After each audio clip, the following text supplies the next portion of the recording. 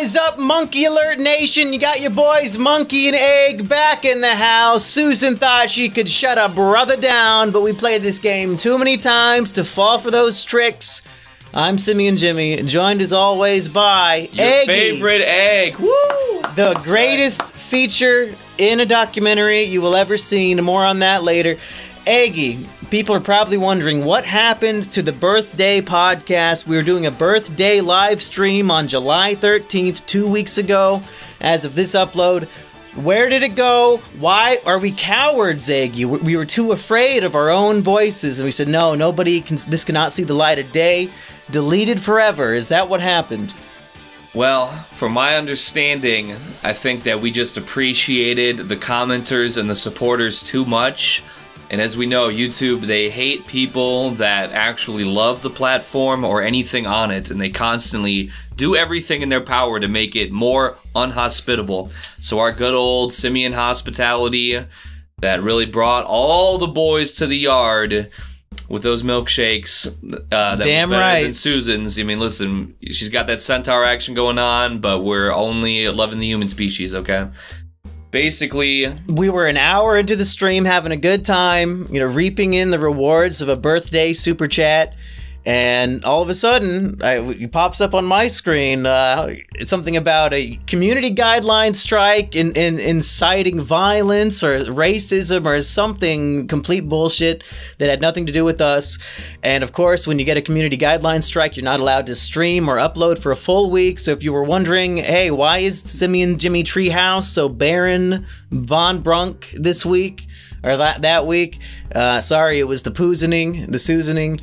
I guess Poozin is a good name for the new Indian guy who replaced Susan. I've just been saying Indian Susan because I don't know if I've ever even seen his name. I know in that new JonTron video he did with that special man, he said something about the Indian CEO of Google. I thought the CEO of Google was a nice Israeli man, but I don't know. It's about time we got some diversity, but you know they're really trying to shut a gamer's voice down, so I just can't be going for it. Yeah, so when that happens to me, and like I said, I've played this game before, I know that once you get one guideline strike, there's 5 more coming within a 24-hour period, and you're going to lose all of your life's work. So I did have to make the rational decision to delete any upload that I know for a fact has multiple N-words in it. So if you were a fan of Is It Kino, The Lost Episodes Volume 1, wherein Biggs let out a whole flurry of hate speech, or a fan of Bugs Bunny re-upload where Asperger was giving out a whole flurry of hate speech, or a fan of Sonic Burger 2 where Asperger was letting out a whole flurry of hate speech, my apologies. I did delete them as a precaution because I know better. I know these fuckers are gonna just go through and delete everything and the whole channel will be gone. So if you didn't see all that shit while you had the chance, I'm sorry. Maybe it'll go up on Monkey Mafioso. But for the good viewers who were dying to see that birthday stream, Eggy, I think perhaps we should recap it as best we can, if we can even remember those things we said 3 days ago. Well, I remember we commented briefly on Boogie's new love interest. You know, he found this nice gal, I think at the same place that JF Jaripi found his wife. Now, by any chance, does he only take photos with her from this specific angle? Well, you'd have to definitely zoom in. You got to you come in and see as a person of size, you got to do a little pressure to the jawline, make it pop out a little bit. Then you see the camera's coming up right, and he goes. I don't think we can even bring the webcam to that angle, but you know, you get a little pressure on the jawline, so it looks like you have a human-shaped face. You get the camera right about here, and then you do the Boogie piano key smile. So you think these angles on him and his new 18-year-old GF with this 50-year-old man, you know, basically grandpa style here. You know, 18 and 50, I let that slide. That's right. But you think that these angles are because of his, let's say, feelings of inadequacy with his appearance, and perhaps not because the woman in the photo is insisting upon this high angle shot? Do you think maybe there might be something wrong with her face that she does not want us to see? Well, she looks like in a human perspective. They have this thing called like forward posture. I forget exactly what the actual term is, but all these Zoomers nowadays, they be on their phone. They won't be off their damn phone, so I guess that makes them like do this all the time or something. I don't know. I mean, I can just hold my phone here. I don't know what the deal is, but I guess maybe it's because they're on it from like infancy now that they have this natural evolution. So the picture I saw, it kind of looked like her body is shaped kind of like an upside down J. She kind of had like, it looked like her spine was going through like this new technological evolution. She might be the halfway point between human and the creature from the Alien movies that's got the long thing coming out. You know, with all that being said, of course, obviously I'm a jealous troll, you know. Well, I'm wondering, what is the appeal for an 18-year-old non-obese woman to be dating literal gray-haired 5,000-pound Grandpa Boogie? A lot of people are assuming it's some sort of gold digging, but let me just tell you folks, there is no gold in them there hills. Boogie is not the man you want to go to for monetary, a life of luxury or anything like that. So, Eggy, why is this woman even bothering with putting herself out there saying, I'm willing to suck this man's penis? Well, you know, there really is a hierarchy to these things. I've seen some strange things. I've seen women, you know, if they're only sitting at 15 followers, they're definitely willing to do what it takes to get up that 200 follower level. You know, it's a ratio sort of growth. So this woman probably didn't really have any kind of online presence. I could be totally wrong. She might have had like 100,000 or something. I don't believe so. I feel like this is where the play is being made. You know, get your name circulating in the blogs. We've seen this happen before, even in the mainstream, I guess, quote unquote, you know, pop culture world, where you had some women, you know, for instance, somebody like successful mogul Black China, or who's that one? Krishan Rock is one that's been doing the rounds in the recent year or two. These are women who didn't really have a presence to any impactful degree, but they found themselves in a situation with a more trending man, and that was able to sort of elevate their presence to where they were able to kind of get a platform started for themselves, get some social media going on for themselves, income from that for themselves, and then see themselves out.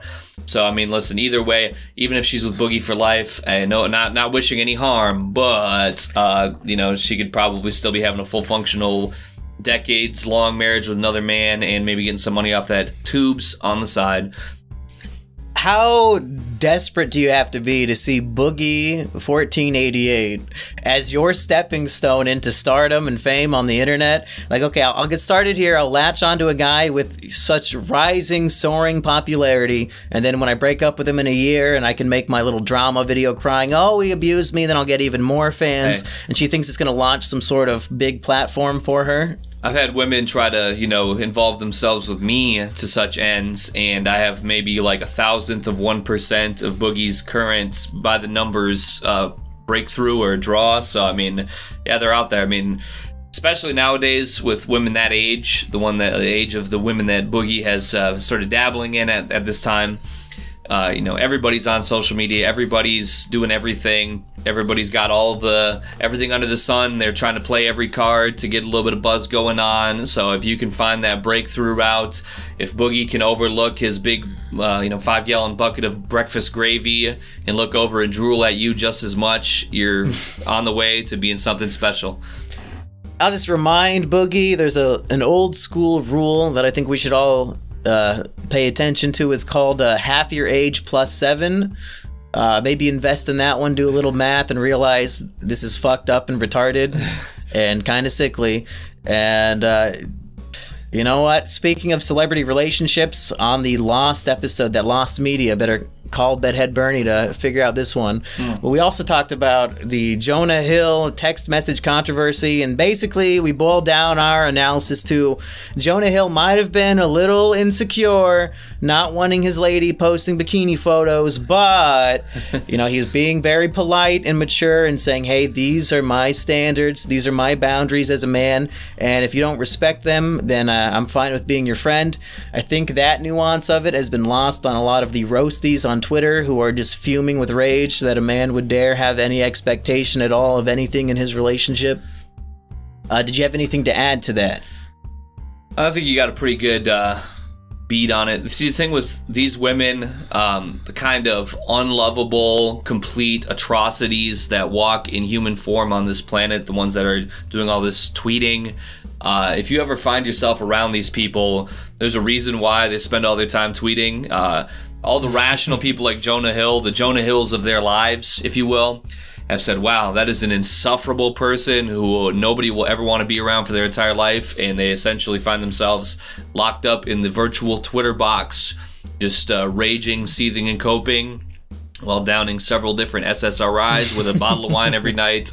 Yeah, you saw a lot of that. You know, I haven't been on Twitter for a couple years now, but anytime there was some major political event, you know, to where it was trending on Twitter, it was always really a treat to click on that hashtag, and you would just see a lot of these people, you know, the unmarried 55-year-old who just, you know, on every medication under the sun, absolute alcoholic, and would just go into tirades. And now they actually have on Twitter, I hear you can write like 10 paragraphs. They increased the tweet limit like crazy. So I can only imagine how much worse it is now that they don't have to break it up and just only do like 100 tweets a day. So, I mean, women of that variety really hate a man who has any sort of spine, any kind of backbone. And Jonah Hill, I mean, he's a Hollywood guy. I'm sure he's willing to do a lot for to make ends meet. But just to show any kind of spine whatsoever, it's very off-putting to these deranged, mentally ill sickos.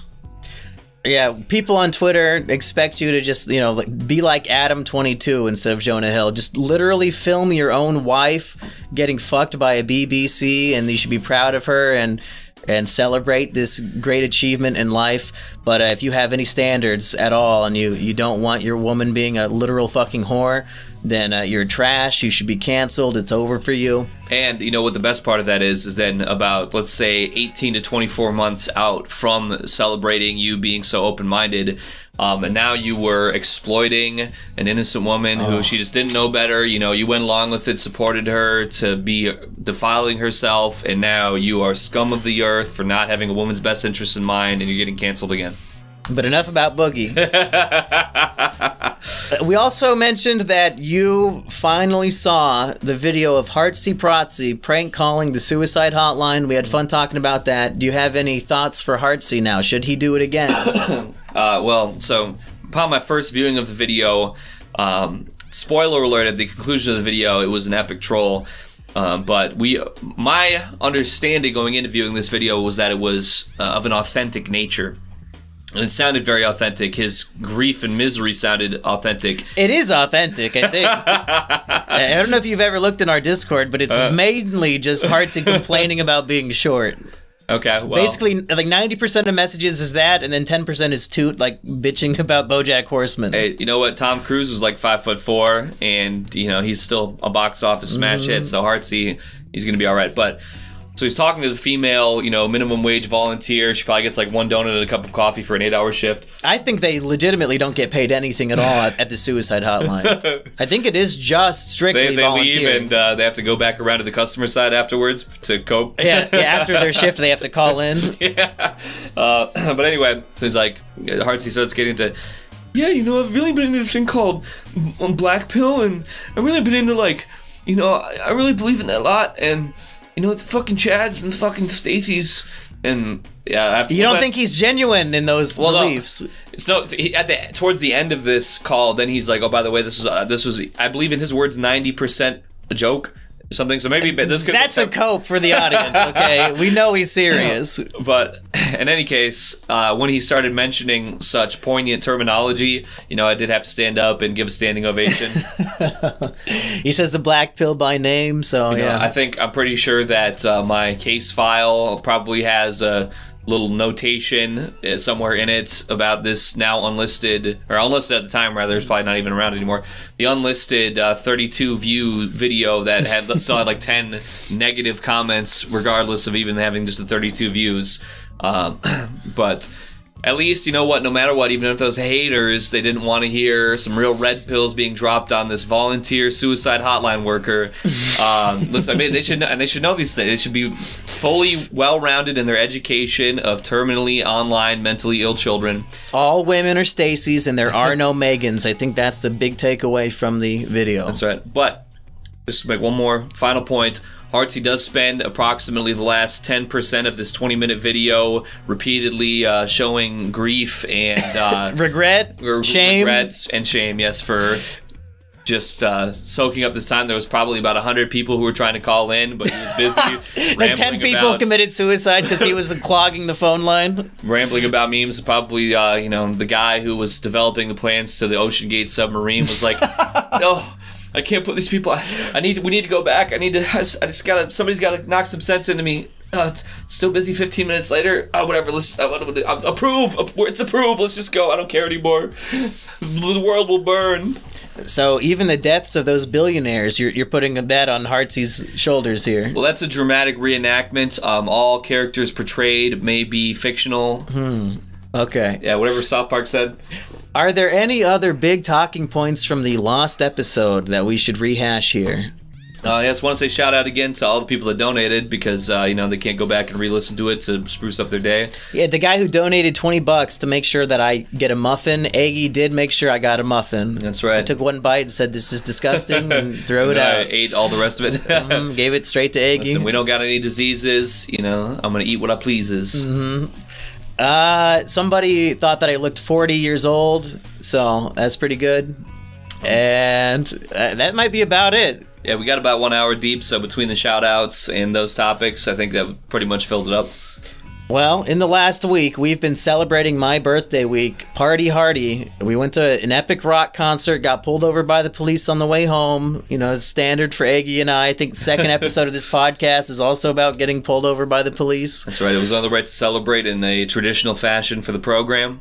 I did manage. This is the first time I've been pulled over by a cop for speeding, and I did manage to get out of it without a ticket. Maybe he saw on my ID that it was my birthday and he wanted to give me a pass. Very thankful that I refrained from drinking at all during the concert. I was sober-dober, so this could have ended very tragically. True. If I was drunk driving, that would have been... we'd probably be in prison right now. Who knows? I do believe, you know, I received about a complimentary $40 worth of beer, which you wouldn't think would be too much, but I think it was about 64 ounces of beer that I received complimentary style from our fellow concert goers. Patchy and Mrs. Patchy, so big ups. So shout out to my brother and his wife for getting Eggy fucking liquored up and live, boy. Yep. Concert, do people want to hear my review of bands in a concert that they have probably never heard of and don't care about? Well, with myself being unfamiliar with the act, I thought it was magnificent. I really had a great time. I feel like definitely an 8+ out of 10, 8.5 out of 10. I mean, I have nothing to complain about. It's just, you know, it's just a different scene from what I'm used to. So it's not, you know, it's very good for something that I wasn't very familiar with. Maybe if I'd really, you know, been taking it all to heart, it would have been a real 10 out of 10. But I definitely would recommend the Dream Sonic Tour. If it comes to your town, you should definitely go. I'll give brief thoughts because I know nobody is going to give a fuck. But the three bands we got to see, the opening act was Animals as Leaders. I don't think I've heard of them before. It's just straight up math, prog, metal rock. There's no lyrics at all. It's just like very sophisticated instrumental where the time signature is changing between every other minute. You know, it sounded fine to me. I didn't need a full hour of it, but it was good. I might go check them out at some point. But really, for me, the star of the show was the middle act, Devin Townsend. I think he is the most charismatic and natural performer that was on that stage that night. He reminded me a little bit of Skip Schwink with the way he would talk to the audience and just the type of humor that he was into. So that was a little interesting. But a lot of concerts for me, the issue is when they clearly cannot perform up to the standard of the albums, like the digital release and all that. And Devin Townsend, he's hitting every fucking note. Like it's just like you're listening to the CD. He's so talented. He can manipulate his voice, and it sounds like three different people within a 10-second span. It's insane. And that leads me to the star of the show, Dream Theater, and their lead singer, James Labrie. Let's just say a little below my expectations there. And I do understand he perhaps had some vocal issues at one point in his life. Maybe he got like some sort of throat surgery, I think. Vocal cords got all fucked up from the high notes he's hitting. I don't really know the story. But it seemed like he was in physical pain to be performing at all. Anytime he's not singing and there's like, you know, a 3-minute instrumental interlude in the song, he'll just leave the stage, I assume to go drink water or something. Between every other lyric, he's chugging water. So I think he wanted to be there and he's trying to have fun, not nearly having as much fun as Devin Townsend was. But I felt bad. He looked like he was in physical pain to perform. And all the best parts of the songs, when he's hitting those high notes and doing crazy, he basically gave up. Like, he would just speak the words instead of singing them. He would point the microphone at the audience and have them do it for him. He did not bring his A game. This might be the best he can do in his old age and with his fucked throat, but during the finale, when Devin Townsend came out and started singing his songs for him, it was so much more fucking keynote for me. Again, you know, James Labrie, I love you, and you got me into Arion with your lead performance in The Human Equation. I was very happy that I got to hear The Count of Tuscany live. That's one of my favorite Dream Theater songs. But James, you know, take a break, man. Like, you're in a lot of pain, and I can sense it. You know, maybe just let the band move on with Devin Townsend. I don't know. Did you get that impression that the lead singer was kind of not giving his all? Well, I didn't really know these songs, so, you know, when he was kind of leaving for these instrumental breaks, I didn't really think too much of it at the time. So I think that would have been lost on me since I'm not a regular listener of the act.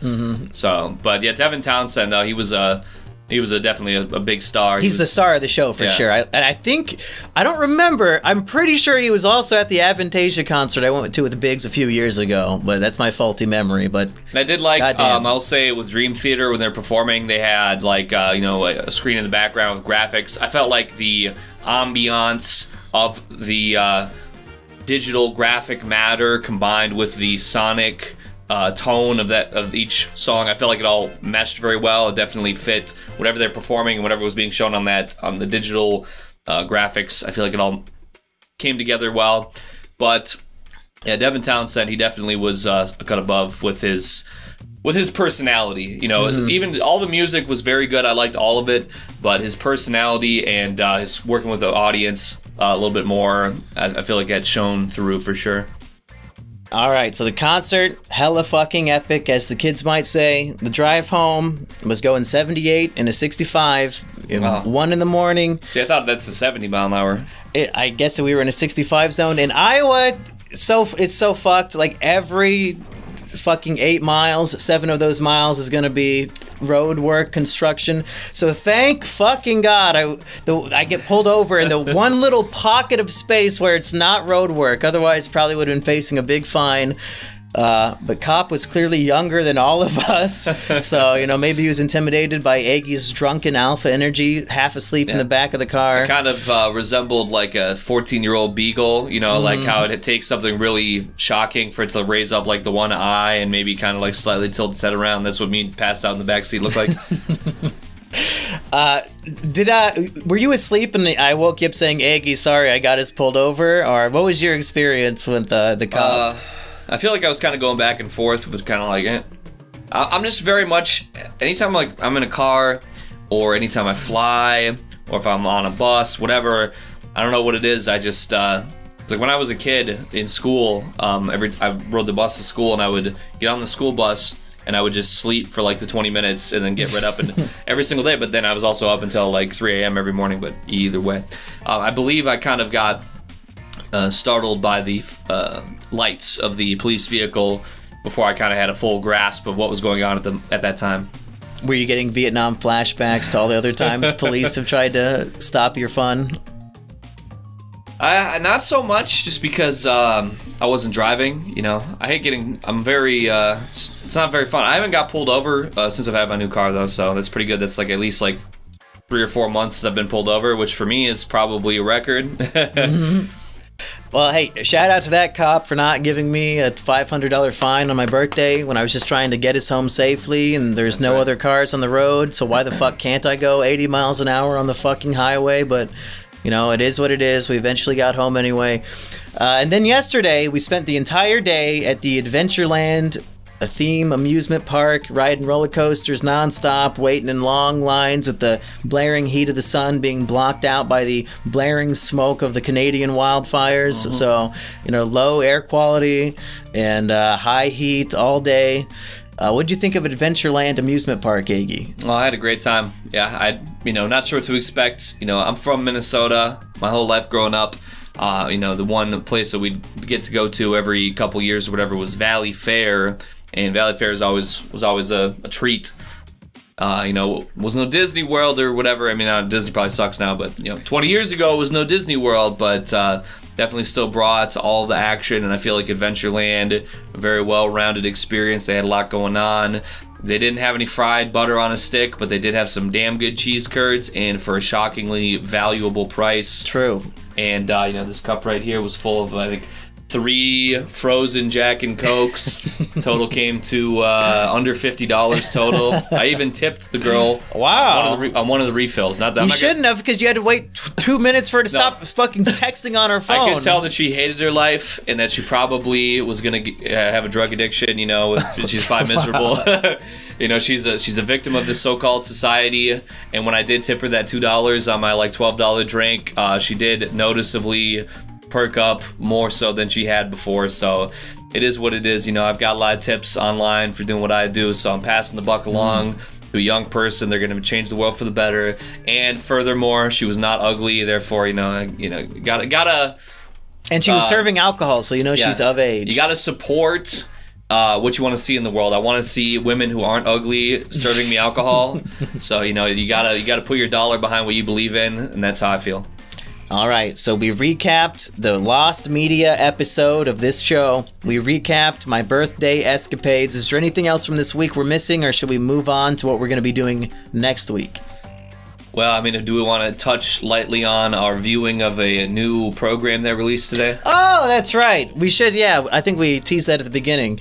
Eggy was featured in a brand new KingCobraJFS documentary, 2.5 hours up on YouTube. By the time this is up, who knows if it'll still be up. There are a lot of glaring technical issues in the second half of the film, but a certain channel called Your Favorite Son went to King Cobra's house and filmed with him for about a week and made this little documentary about it, and we just spent our morning watching it before this podcast, so I guess it's fresh in our minds for a review. Eggy, how did you get involved in this project for, I guess, the brief interview that you were in? Well, Your Favorite Son, he came around to, I think I found his channel first, because at some point, maybe earlier this year, during the winter months when everything was very slow for me, and I didn't stream for like 2 or 3 months because I was kind of just burnt out on all of it. I was doing my wagey thing. On my days off, I would sit and lay in bed with my laptop and play like old video games, and I would have YouTube on my TV, just going through like random video games. I watched like Triple Jump, Game Sack, but it would autoplay random stuff, and it autoplayed one of his documentaries one time that he did, and I found it a very good documentary. He's very into Silent Hill. So I subscribed after that. So then I found out, so I'm a fan of the $1 Million Extreme. You know, I've been following them for over 10 years at this point, over 11 years actually at this point. And I noticed he commented on one of their videos that they had, so then I was like, oh, hey, you know, cool. So then I can't remember exactly which stream it was, but he came into my stream one night and he was talking in the chat, and all I remember is like it was a really messed up stream. I got like way messed up. It might have been Valentine's. It could have been any given stream. Yeah, literally any of them. But so I got kind of, you know, connected with him in that way, and so then we started following each other on Instagram. And he said, "Oh, I want to go meet up with Cobra. Do you want to like chip in your 2 cents? How you feel about him?" So we did a little Discord call after that. So yeah, that's how basically I got involved. Just kind of watched one of his videos. Oh, it's pretty cool. Subscribed. Oh, hey, commented on a video that I liked that he liked too. Then he came up to my channel, saying what was going on, and yeah, so that's pretty much how it all went down. And there was a belief that he might have, in your final departing words of the documentary, might have cut off your final thought in a way that might be a little misleading or not really getting the full picture. Is there anything you want to clarify for those who've already watched this? Well, yeah, I feel like, as we mentioned just a moment prior, there were some seeming technical difficulties in the upload, so if there is a re-upload or some type of thing along those lines, it might figure it out, but yeah, essentially he had a portion at the end of the piece where he had a few people that he'd had little bits of their Discord call or whatever throughout the film to accentuate certain points, and he had a little piece at the end, just a little sliver of, you know, why do you think we watch him? And at this point I said, well, back a few years ago he had those big moments, those real, you know, standout moments, but he also had hundreds of uploads. He'd upload every single day talking about the news or whatever, so it was just that little bit of, you know, memorable time in a large portion of not as memorable times. Versus, you know, in the last couple of years when some of these clips and quips have been doing the rounds on TikTok, Instagram, been being shouted out by some larger podcasters, larger YouTubers. These things have gained traction to bring in a new audience who is finding themselves more engaged because Cobra has been getting more drunk and kind of getting a little wilder, whereas those wild moments were a little more few and far between for the first several years. So he didn't, whatever the problem was with the audio, didn't give that full context to my feeling on why there might be a more engaged audience now, because he had his YouTube channel for several years, and I think he just had broken through, I think 7 or 8,000 just in 2019, I believe, on the subscribers. So he had several years where nobody was so interested. He had his loyal following, but it didn't have that larger appeal that kind of the wilder, drunk wildness has had to a larger audience. And then also, I actually commented this on the video because I also had something that I thought about saying sort of after the fact, but we never had another call, was that for somebody like myself or Cobra, you know, we have this upbringing, these adolescent years that are sort of aimless. We're not all that. We're not a big social star. We're not really the best students. We don't really have the brightest future, the most opportunity available to us. But when we're able to find this little character, this little niche, this little something or other, after we poke around online, that we can, you know, really meld and become one with that character as our real selves, and sort of makes us feel like we've got a new coat of paint, feels like we've got something a little bit more meaningful to work with in our day-to-day lives, something that we could be recognized for, that we didn't have going for us without this platform. So you think you might have cut that all down for brevity, maybe?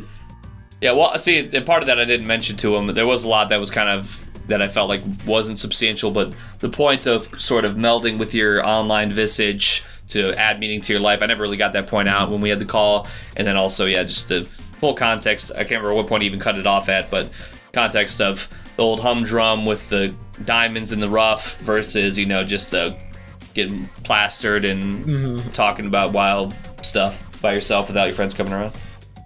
Well, I guess we can give our brief review of this documentary now that we've wasted 2.5 hours watching it. And as far as the technical issues that we're discussing, the entire second half of this 2.5 hour movie the audio is not synced up to the visuals. It's about 7 or 8 seconds off, depending on the scene.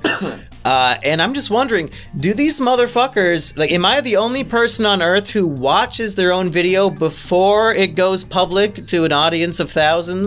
Like, is your own video so long and boring, even you, favorite son, couldn't be bothered to fucking proofread it? Like, if these people tried to write a book, it's just gonna be a nightmare. Like, having to reread an entire fucking book to check for mistakes. You can't even be bothered to watch your own YouTube video before you hit public. Like, what are these people thinking? This makes me genuinely mad, because I try to craft the best product possible for people to enjoy, and then we see people who just, like, don't give a single fuck. Was it really just his own video was so boring he couldn't be bothered to watch it? Well, I know from having watched his video game documentaries, I mean, they're actually succinct for what they are, but they're also going to be the entire history of an entire video game franchise. So he does regularly many hours in a video. And that, I'm not sure if that was an intentional choice to sort of keep, that's what he's used to. It was not, in my opinion, really the right move for how this documentary was presented. I think possibly what would have been, you could have had, because it was very much a sort of vlog featuring Cobra with his perspective on things. I feel like with that format, I could have done very well if it was broken into maybe like weekly 30-minute releases. I feel like it wouldn't maybe have been too much. People would have known what to expect, that it was going to be a little bit more centered on the documentor and his experiences versus the documentee. Yeah, your favorite son made himself the main character of his King Cobra documentary and really wanted us to know every detail of what it was like trying to contact him to make the documentary and waiting outside of his house and driving there. Just stuff that I think a more seasoned filmmaker would know to cut out and keep the subject of the documentary the focus and the star of the show. Maybe this is like the iDubbbz effect or something, where they think, okay, I'm the YouTuber, I'm the interviewer, I need to be on camera the whole time. If you watch like a real documentary, usually there's not even a camera on the interviewer, it's just always on the subject. So minor critiques for your favorite son next time you try to latch onto a lolcow that you're a fan of. Make him the star of the show and not yourself, because I mean, I don't know you, but you really weren't that interesting to be on camera the whole time. Yeah, I feel like with the iDubbbz, or who's the other guy, that British guy, what's his name? Not Stephen Colbert. He looks like Stephen Colbert. Louis, what's his name? I haven't watched them, I don't know. Whoever the guy is, the one who did the one that comes to mind recently, did the one documentary on like Nick Fuentes and Beards and Beardley and those guys. I forget what his name is. He's done a lot of those British documentaries. He did the one with the autistic kid who was like beating up the pillows or whatever. Louis something, I don't know. He doesn't really matter. He's pretty irrelevant, but his documentaries also always like feature him in the frame. But the editing with those projects is also just a lot more neat, a lot more clean to accommodate that. So I think if this was a 30-minute documentary with sort of, those certain parts where it was necessary, like the interview portion, which is desynced, the interview portion where you're there in the room with him, that was an all right insertion, but it's just a lot of, filming and then cuts to him, sitting at home and kind of going over, which I feel like is more iDubbbz centric for those recent documentaries that iDubbbz had produced. You wouldn't see that in the British gentleman who I'm referring to, whose name I can't remember. But yeah, I feel like two things. Yeah, it could have been a little bit neater with the editing, cut out a little bit more that didn't really, I could cut this thing in half and it would be a much better film. Or that, or if it's going to be, style it as the, like, A Day With Part 1, and break it up into some increments, release like that, and then you might have had a bit more retention.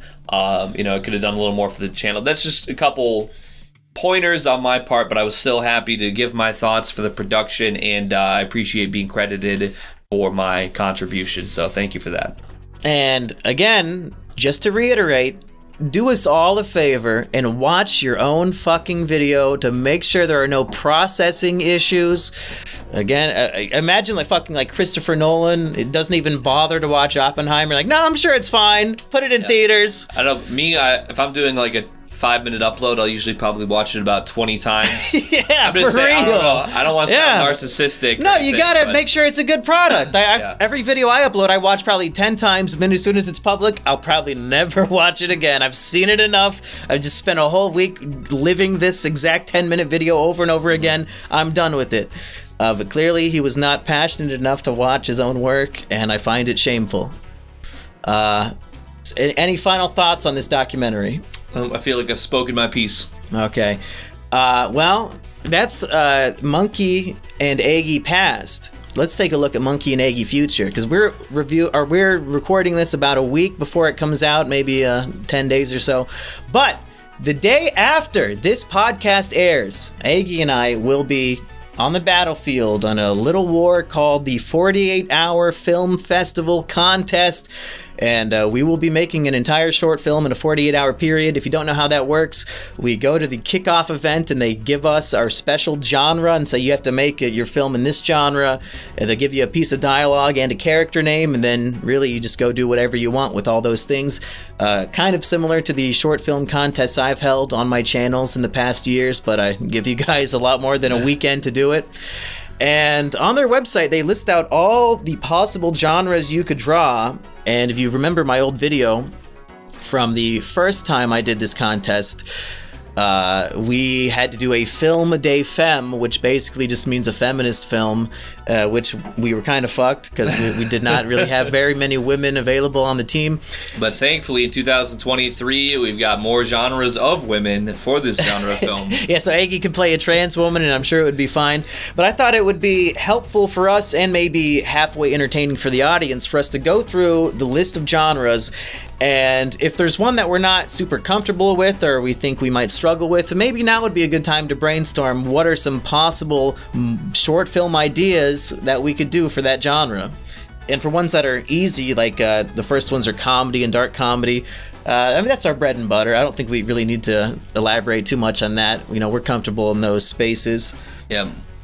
So to skip those two, next is a detective slash cop. I don't remember, is that the genre I drew when we did Snap Crackle Cop? I don't even know, but we've done a cop film in the past. It's a good thing we recently were spending some time watching this channel, Anxiety War. I think maybe we could lift some tips. You could be Officer Chud and come for the sicko. Ooh, yeah, we could do a pedo hunter movie. That'll play great for the audience. Yeah, U-Haul. I mean, listen, I'm not trying to. Some people say I look a little strange. Let's go rent a U-Haul van and hang up free candy on the side. Eggy, I'll drive it around. Eggy, just to be clear. Okay. I invited Kino Corner to come. He said no. I invited Low Res. He can't make it. I invited them because they are accomplished directors. They know how to frame a shot, do the cinematography. They know how to direct a film. That's not my strength in life. But now that they are not coming, basically, I'm just leaving it all to me.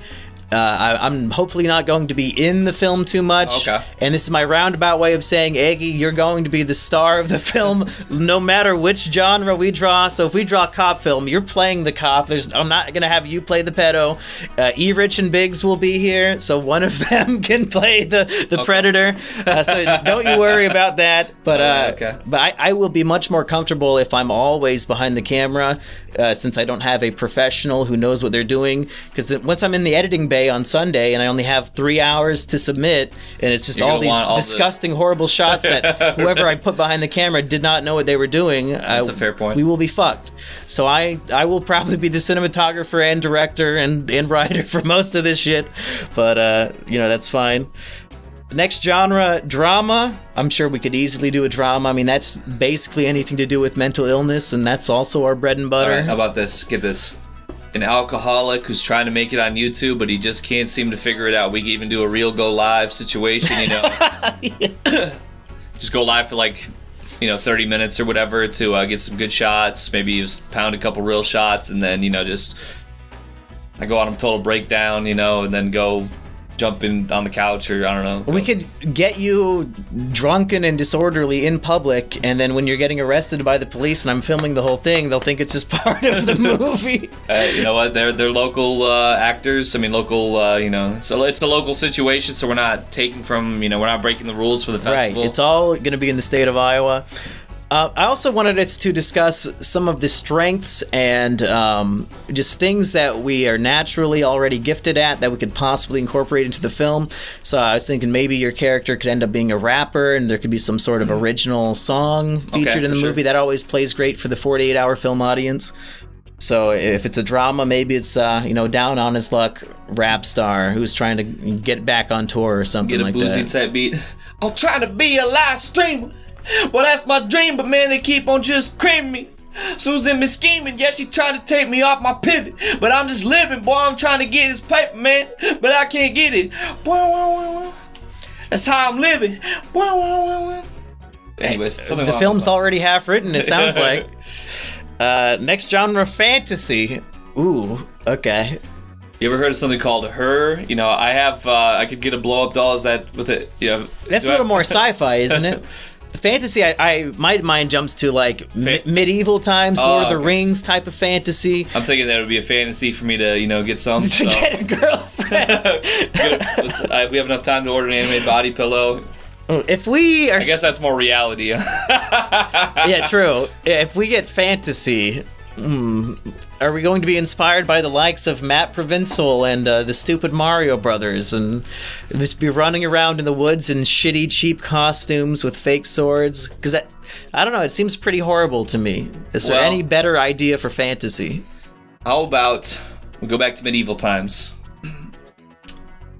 We need to figure out some kind of food that got invented in like 1500, okay? Well, it's a fantasy. We can make up anything we want. I know.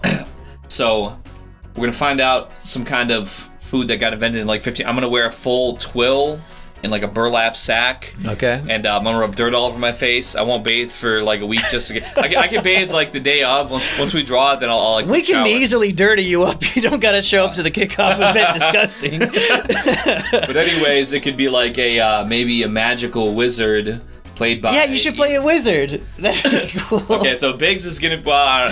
he might not pass... He might look like more like the king because he was well fed. E-Rich could be the peasant. Oh, we do have the crowns. Yeah, so E-Rich is gonna be the peasant, and I'm gonna be the magic wizard that teaches him how to make like corncob pie or something, or whatever they ate back then. And I think if King Biggs, I just don't know why I haven't been able to find any delicious foods. Like everything I eat, it just goes right to my stomach with no flavor. I just don't understand it. Then E-Rich is all dirty. Oh my lord, I've created the dankest pie combination. And I'm over there in my wizard robe. Hear ye, hear ye. May the gods bless this concoction with most deliciousness. Lightning, green screen. Peasant, provide me this dish, for if the flavor is not most gratuitous, your lineage shall be destroyed. And Biggs takes one bite and he goes, oh, it's good, Kingdom Tube. Oh. Well, how about this? I like this idea of you got this arrogant, evil king who wants the most delicious food hack of all time, maybe even a drink combo. If it's an adventure, or it's fantasy, it should be some sort of epic adventure where the brave hero has to go on a quest to find like these special ingredients to create. Wendy's chili buried underground. I mean, I don't know. It's fantasy, so we'll have to come up with like Eye of Newt and all that, okay, you know, right. that lame shit.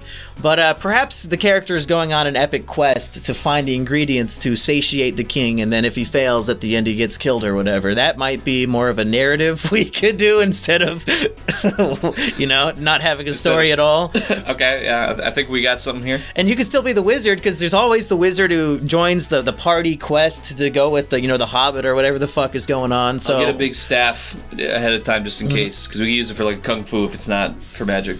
Speaking of which, did we ever get you an Elvis costume? No. Well, we have 2 weeks until this contest. Maybe there's a chance you could actually play Elvis in a movie just like Austin Butler did. Magic Elvis in fantasy or Detective Elvis. I think we can plug Elvis into most of these genres. He's got the name recognition. I think that the average viewer of the results might, you know, appreciate something that they're aware of. Okay, we got fantasy down. Next is Film Day Femme. What is our feminist film? I did contact my high school improv partner, who is a woman, and she is probably going to join us to be an actress. So we have access to a real woman, but would you be interested in playing a transgender woman for the Film Day Femme? Listen, Dave Chappelle told me, he said don't put on the dress. Yeah, don't. Yeah, okay, that's fine. You don't have to. To film, you know, to win a regional film festival award. We're not gonna win, dude. So basically, all right, here we go. So we're gonna still get the real woman in it. It's gonna be, you know, we're down and out. We're streetwalkers in Vegas. We're from the hood. We come from an abusive background. You know, we could have some scenes where we're, you know, at the makeup mirror crying, and you know, it's all like disorganized. But then we get the letter that B.I.G. Biggs Bigelow, he's got the Twerkathon, Twerk Fest, top twerker, wins big money, and so, you know, we end up, but, tragic accident, a drunk driver, E. Rich McCoy, he hits the twerk bus on the way to the twerkathon, and all but 2 of the beautiful women on board are hospitalized with non-life-threatening injuries, but their BBLs are deflated. They can't twerk. So 2 beautiful, natural, brave, and stunning women, me and whatever her face is, you know, we have to go up for gold, and, you know, we see beautiful, stunning female empowerment on the dance floor, courtesy of Big's Big Low Dance Club. That is true. These days, the definition of feminism is I'm allowed to be a whore in public and you can't stop me. So Right. I think it'll fit the theme perfect. What we did last time was it was just a post-apocalyptic world, and the female character was like the Once all heroine. men are killed, and finally one woman can win. No. I'm talking about the one when we did Film They Femme before. Like she was, you know, she led her merry band against the trash goons, who are just like the villainous characters. And I don't really know if that fit the definition of Film They Femme. It was more of just one of these characters happens to be a female. So I'm glad that you're actually incorporating the tenets of femininity into this, where it's just twerking and being a whore. I think it'll work out.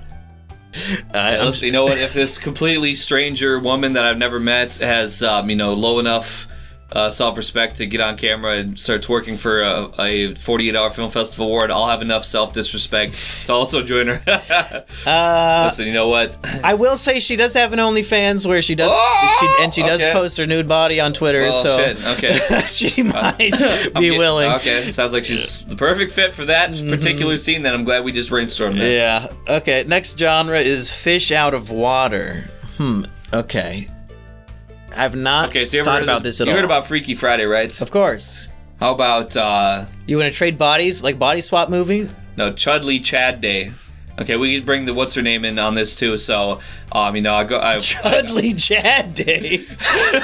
Hear me out. So I'm like, you know, I'm in front of my computer. I'm on like 4chan. I'm like, oh, women, they make me so mad. Oh God. Okay. I'm never gonna get.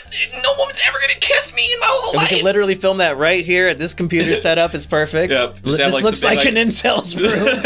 Some big MS Paint like chud like stretched out on one. Oh, these women make me so mad. Okay. And then all of a sudden I wake up and I'm like, and then I don't know. We'll figure this out. I'm gonna bump my head in the ceiling somehow. Like, wait a minute. I'm not 5'3" anymore. What's going on? I don't understand. This doesn't need to have any continuity past that one portion. But then what's her name? I mean, listen. It sounds like she's already whatever for pay anyway. So basically, you know, just I'll cut her a little extra, and all of a sudden she's. I mean, we're not making some adult film here, but you know, just whatever. You know, we're gonna find little quirks. Now, this might be a little too new wave for the film festival audience. I'm not gonna lie, but fish out of water. You know, Chad out of Virgin. You remember Freaky or what's that name? What's Horny Hal? What's the one with Sneaky Hal? Shallow Hal. Shallow Hal. Yeah. So basically, take the Shallow Hal concept, except instead of fatty versus skinny, it's beta versus Chad. Okay. Do we have an actual Chad alpha male who can like body swap with you in the movie? Thanks. I'm starting to think that other than me, every single person showing up is a little obese. So, We'll do, like I said, we'll do the camera tricks. You know, I'll just, you know. I like the idea of the Freaky Friday of a body swap, and then somebody who's in a, you know, completely. That's really fish out of water, right? Because then they have to go about their life, I guess, in the body of somebody else, maybe. I don't know. That's kind of tricky. Yeah. I mean, really, fish out of water would be me showing up to, you know, like everybody is fat other than me. Like this could be like America 2050. Every single person is fat, but like this is considered the standard of beauty, and like I'm getting bullied and picked on for being of a common size. Yeah, and like I'm just constantly getting bullied. That could be the fish out of water. Some good social satire and commentary there, making fun of those fat fatties. I'm sure the commenters on this podcast will have some more great Chudley Chad Day. You know, I feel like there's a strong. Well, that might be able to fit into a lot of these other genres too. So maybe we should go quicker. We are kind of running out of time. Yeah. Horror. What's the horror movie? I always wanted to have Eggy be like a Michael Myers type, just like a stone cold killer freakazoid who everybody's terrified of. Do you like that idea? That's good. Another possibility is, you know. Cobra Kruger. Okay, hold on. You know, it sounds like it's completely derivative, but it is. Furthermore, you wake up and I don't know, something happens and you're transported to a different dimension where all your food is roach Ritos and bug infested combos. Okay. Okay, that's a little derivative that might not go anywhere, but something for be on the table anyway. Mockumentary, that's also my bread and butter. That's so easy to do. A million ideas for that. Musical, I would be hype as fuck if we drew musical. Most people are hoping and praying they don't get that one. We have genuine talent here with Eggy. He has performed at concerts in venues all the time. I would love to make even a mockumentary musical about just the life of this up-and-coming rapper. Or I should finish my goth album and we could have that as an OST. We sell CDs of it on the side at the showing or whatever. Yeah, you're not allowed to use non-public domain music. Post redacted. Ooh, I thought you loved me, but you have just acted. Fed post redacted. I'm gonna kill all of your family. Kill all of your family. Ooh.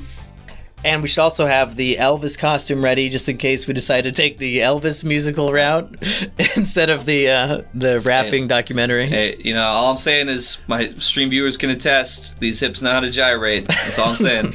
And you could easily play like Elvis in his 40s or like on his last days. I think it would fit.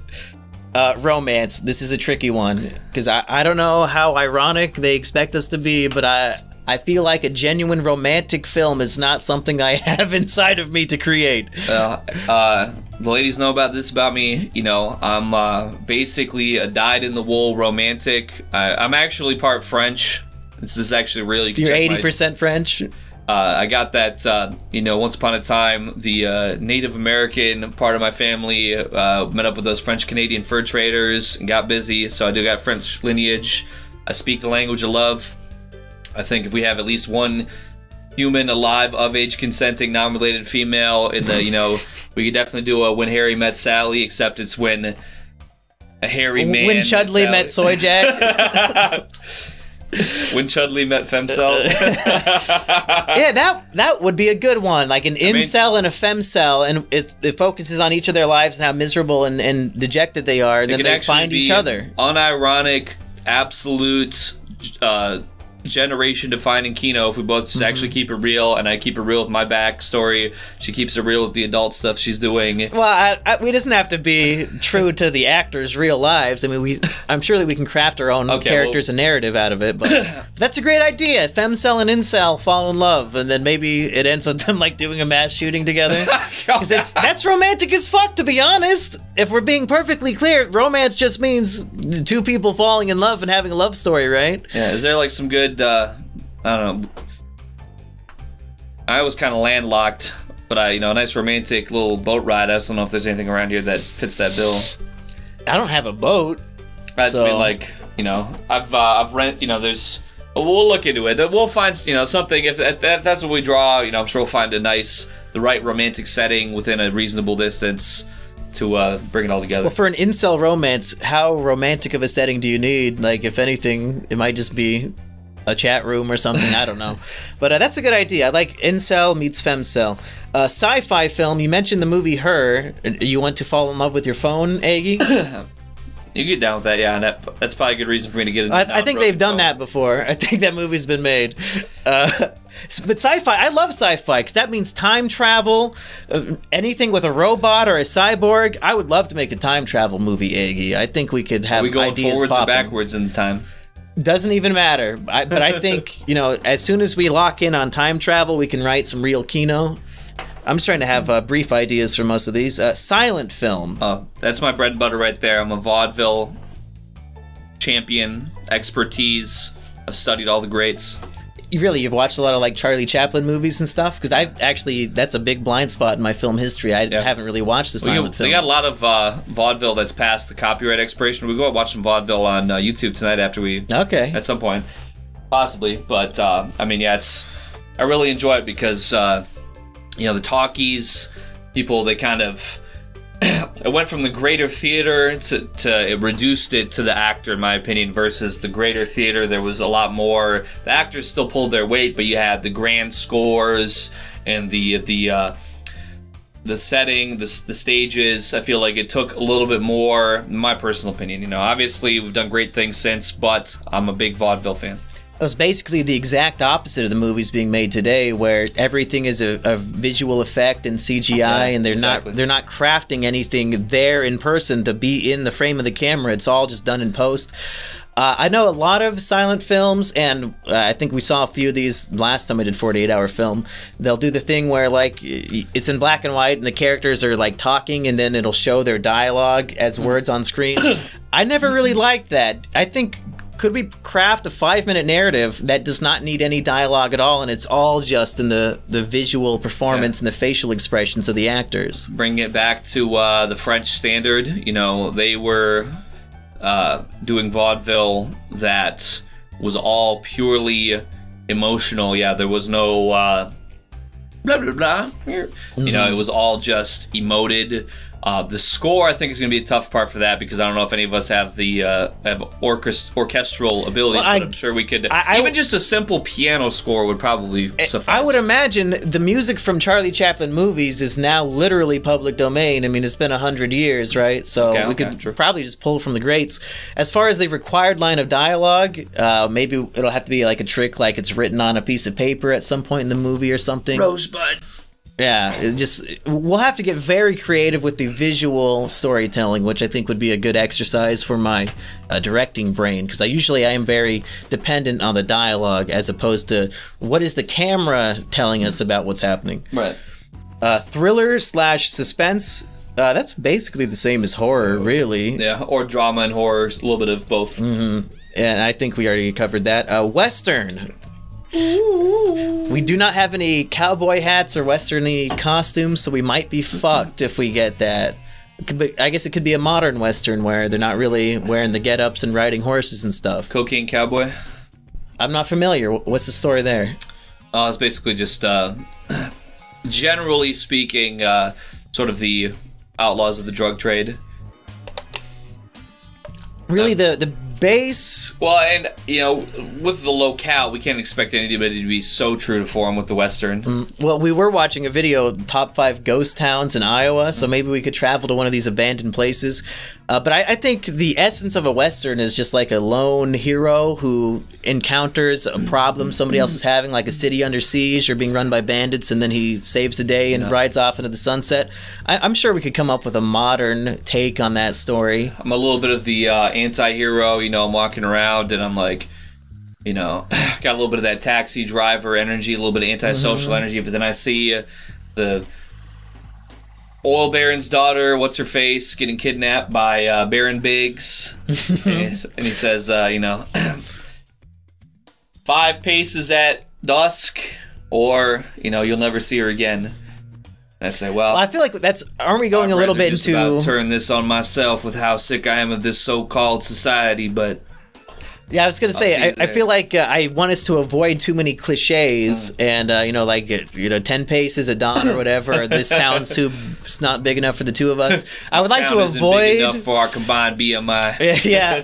I mean, I guess if we're, like, going to do, like, a joke play on those tropes, that'd be fine, but... hopefully we avoid all cliches in our films. Yeah, we could do, like, a Monty Python cowboy type thing. It's just like a big parody, sort of. Okay, there's a lot of westerns on the books to take from. I mean, obviously, Blazing Saddles, but you know, is kind of the definitive. You just want to say the N-word over and over again? That'd be good. Like, oh, what? So Mel Brooks can do it? That's right. Okay, that's half of them. And now the second half is when it gets a little more experimental with the concept of a genre. Okay. There's something called buddy film. Oh, that's perfect. Me and Biggs, The Ton of Terror, or The Ton of True Friendship. And that could also just be like buddy cop, and so any cop ideas could also play into that one. But buddy film, what is the plot of a buddy film? Could it be two friends, and now this woman comes in the picture, they both have feelings, and then, you know, a little bit of competition. Ultimately, they realize their friendship is more valuable than that whore. Yeah. Something like that. The woman shows up, and she's, I really love really fat men. Yeah, as long as the message at the end is the buddy's friendship is more important than everything else, I think it'll work. Okay, that's a good idea. Now here's a big issue, a glaring issue. It's called climate film. They expect somebody, their entire film, to have the genre of climate. All right. What did they mean by this? I don't know. So, we're gonna have a protagonist and an antagonist. The protagonist is obviously what's that guy, Captain Planet? We're gonna rip him off somehow. We're gonna be a derivative of him. So we're gonna take fake oil and be pouring it down your kitchen sink. Biggs would be like, whoever. Well, I mean, I'm not gonna be around to see it. Glug, glug, glug. And then whoever. No, think about the sea turtles. Think about the dolphins. Well, you know, I read in this, just, I don't know, put more fake something in thick water or something. Just, you know, I read in this documentary that dolphin beep is very similar to human beep. Yeah, I mean, but I don't know. Is the beep the word come here?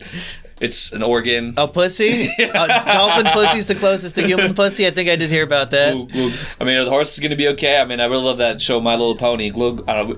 Is this your genuine pitch for climate filmmaking? What are we talking about? We're talking about... But isn't that... I mean, let's just hear me out. It starts off with a guy just doing obvious environmental destruction. I think a fake, thick...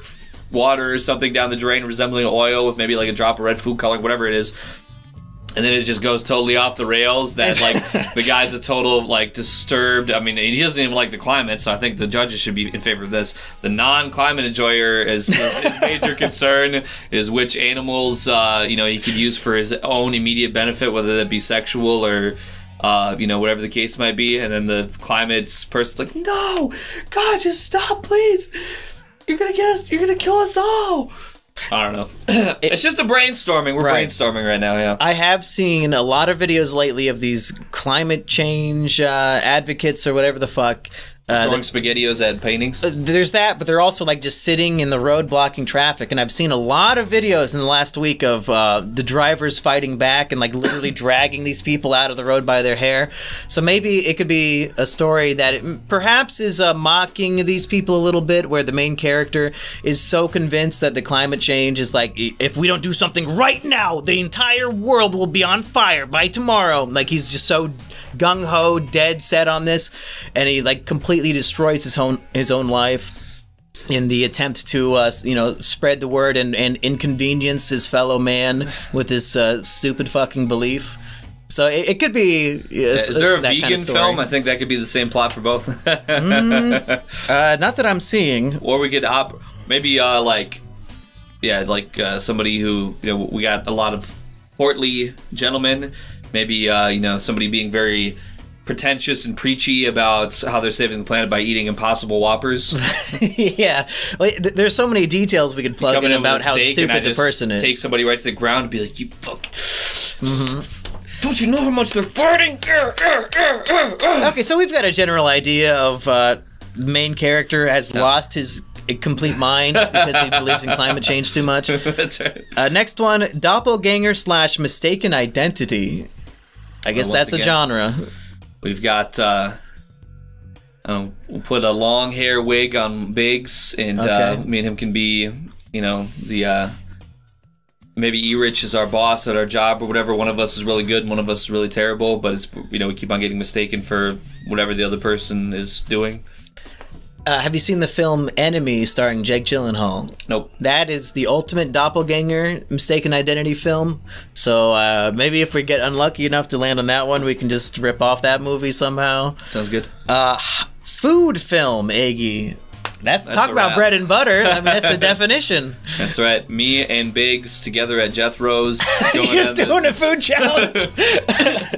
No, my idea for food film is a guy who wants to be a competitive eater, and it's like maybe we'll do a mockumentary style, and it's him like training up, and he's talking about like his whole life has been building up to this. Like he's just constantly eating hot dogs. He wants to win the contest, and like just really a portrait of that person's misery and like what their life is like. I think we could do a lot of funny stuff with that. And really, any of these we could also make mockumentary because that's the easiest filmmaking technique of all time. A great excuse for any, you know, camera shaking or anything like that. But lots of options for food film. How about a heist, Eggy? What would we be heisting? Well, I do just happen to have a large amount of legitimate currency that we could bundle up in a thing, and let's see. And it should be small scale, because we have to keep in mind we only have 2 days, and it has to be shit that we basically already have for free. So it'd have to be like, you know, street level heist. Like, oh, I heard that Eggy's got, you know, $5 grand locked up in his little Walmart safe. We could throw a little like drama behind it, you know, like maybe a robbery gone wrong. Yeah, that'd be good. Okay, so heist, pretty easy to figure out. Yeah. Martial arts film. You want to go Steven Seagal on us, Eggy? You gonna be doing karate chops and kicks and shit? Or, yeah, does sumo wrestling count as martial arts? Because we really, with Biggs and E-Rich and you, I mean, we got a lot of big boys. I'm willing to throw down and give my approval to that right now. I'll bring the body oil. Okay. We can draw a nice circle in your backyard or something. Medical/doctor film. That's going to be a nightmare. We do not have any costumes or any props for that at all. I think we could do a comedy angle of it. Let's get like some Tic Tacs or something and be like, you know, I could be Mr. Chud and be like, I've watched so many medical commercials, how hard could it be? And I just like, you know, have like a mortar and pestle and like grind up like a Tic Tac and a couple sweethearts or whatever, and I kind of go like, whoo! And then I just give Biggs a Tic Tac or something, and he just starts convulsing, and I'm like, I throw a sheet over him or whatever, and I can start like, we could drop a lemonade stand like outside in your yard or whatever, and have E-Rich come up, and I'd be like, no man, it's legit. Like a snake oil kind of doctor, like he's a complete con man, and it could be a commentary about how maybe our medical professionals in the United States might be more influenced by who's giving them some money as opposed to the actual science behind medication and what is actually helpful for people.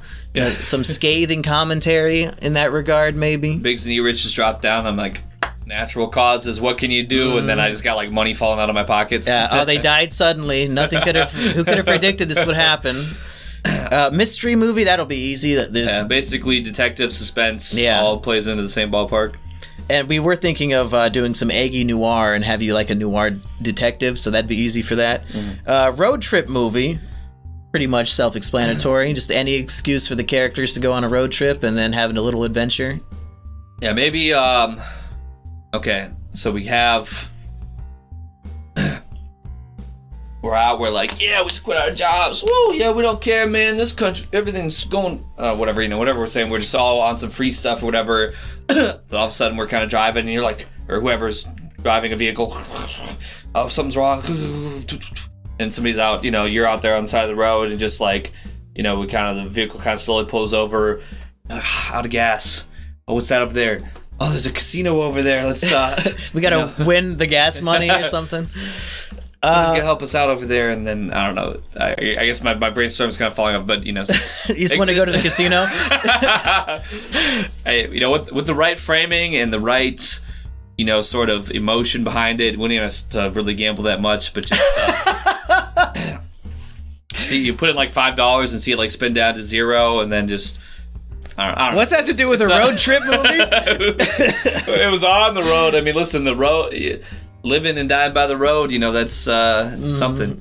Okay, a school film. This will be a tough one. I mean, I've already made a school short film about E-Rich's school for Christian learning or whatever the fuck that movie was about. So I guess, but I don't know if we have access to an actual school setting. I might have to call my old high school teachers or something, but it could happen. I mean, they're not going to be... there's no school in session on the weekend in July, so... there's a historical, like, one-room schoolhouse near where I live that's out of state. Hey, they won't know that where we're filming. Fuck it, we'll take the 3-hour trip to do it. Committee, don't watch this. Yeah. But school film, what would the plot be? Like, we don't have any kids. Like, it's a bunch of 30-year-old men. Okay, we're gonna ape Billy Madison a little bit. Okay.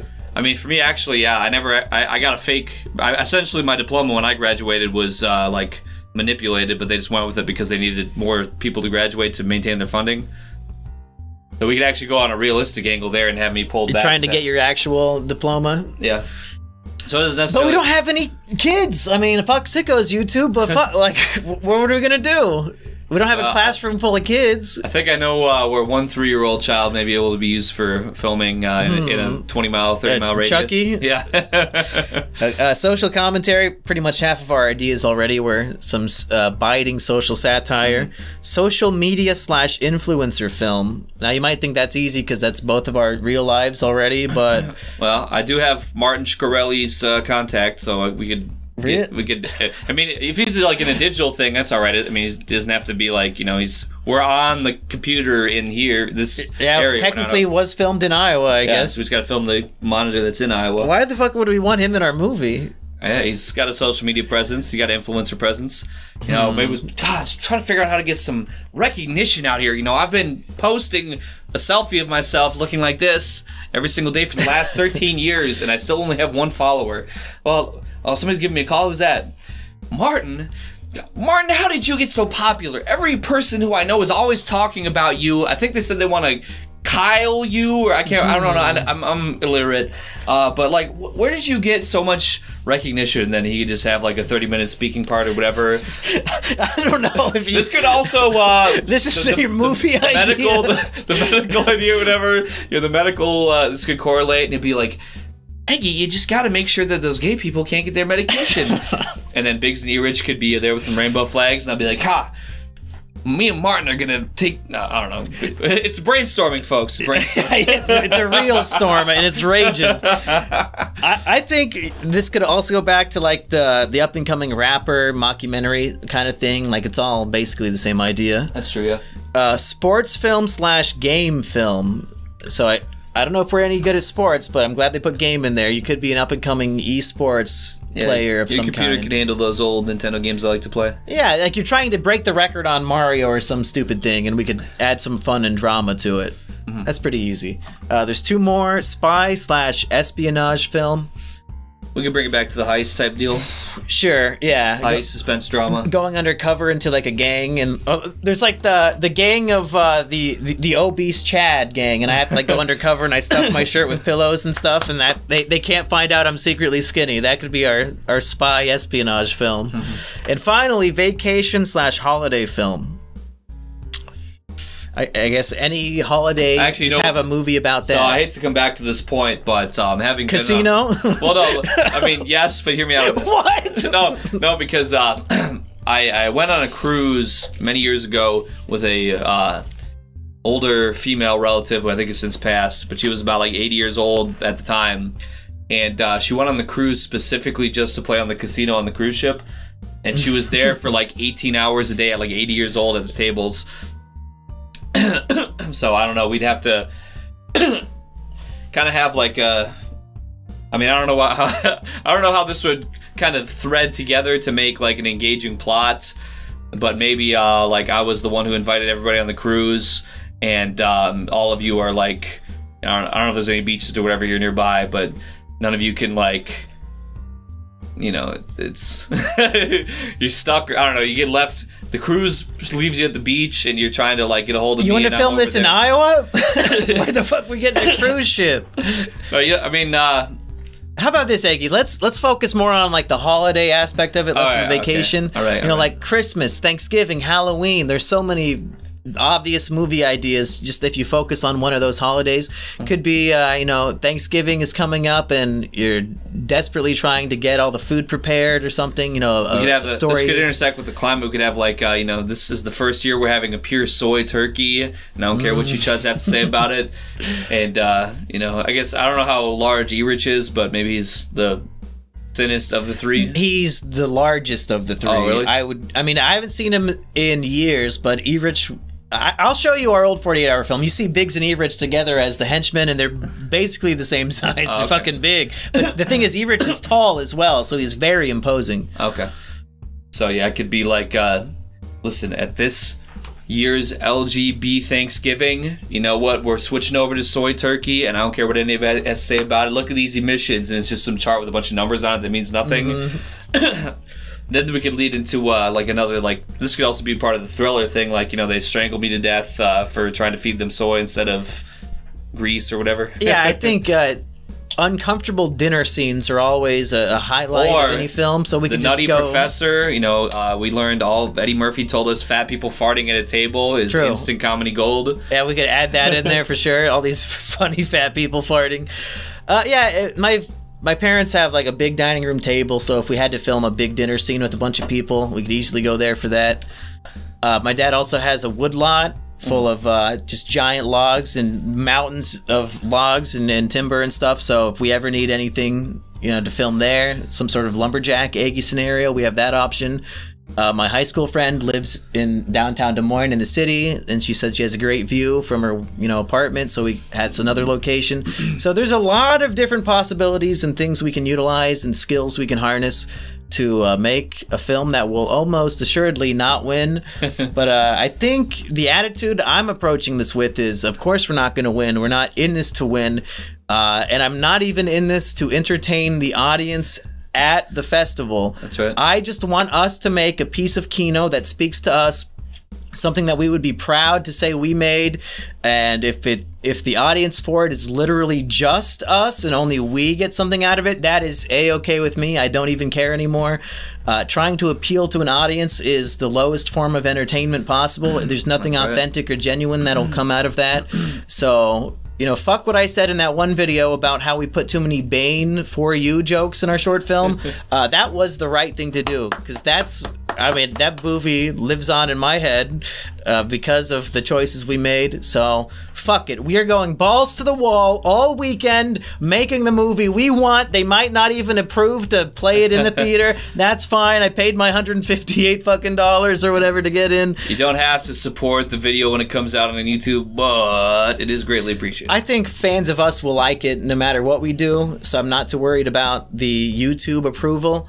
But I just want everybody to know we're gonna try to have fun with this and make something that's really kino, and I hope you guys enjoy it. And I'll post it as soon as the contest allows me. And if you live in the area and you want to go see us up on the big screen, go check out the website. It should have the listings. Our team name is the Kino Commandos, so figure out when our showtime is. We don't know yet as of this recording. Eggy, it's been one hell of a podcast. I'm ready to go pee again. Yeah, me too. So, do you have any final thoughts for the folks at home? Well, I just want to say shout out to everybody that smashes that like and subscribe button, because as long as somebody's rocking with what we got going on, you know, that's who we keep doing it for. So appreciate y'all very much. Peace, people.